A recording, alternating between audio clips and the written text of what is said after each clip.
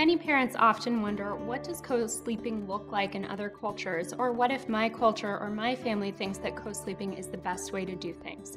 And that's a great question. So cross-culturally, there are substantial differences in how many children co-sleep with their parents, meaning sharing a room or even sharing a bed, futon, or mat.